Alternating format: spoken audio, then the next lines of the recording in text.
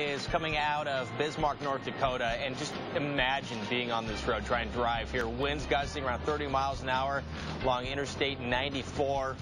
Cold. I mean, this looks cold right there, and now it's really cold. When it was cold before, now it's really cold. Temperatures now below zero. And so we want to talk with the guy who shot this video, Zach Hargrove. Zach, you're a grad student at the University of North Dakota. Tell us a little bit about the winds you had to deal with there. I saw visibility going way down. Just kind of set the stage for us. Sure, definitely. Good to be here, by the way. And in Bismarck, the winds weren't too bad, so I wasn't really expecting much, and the snow was really light. But once we got into the open country, I was actually pretty surprised, and the weather doesn't surprise me too much.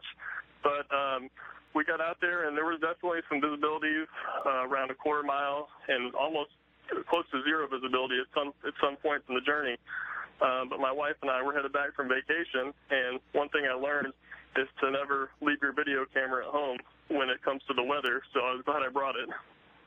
And what was it like? I mean, with some of the video, you're showing it, and the visibilities are horrible. How was it driving?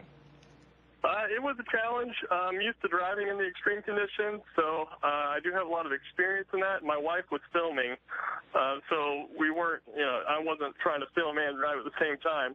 But it was pretty intense at points.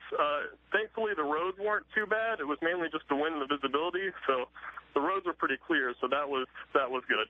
Now, you mentioned you have a lot of experience with kind of the extremes of weather, but your wife was the photographer. It seemed like a pretty steady shot. Is she into the extreme videoing as well?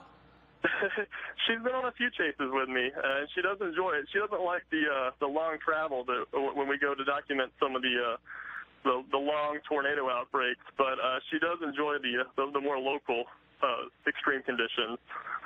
Zach Hargrove, thank you very much for taking the time to share your thoughts and share some video with us. Wintry scene. Yeah, and speaking of winter, we've got more winter weather on the way.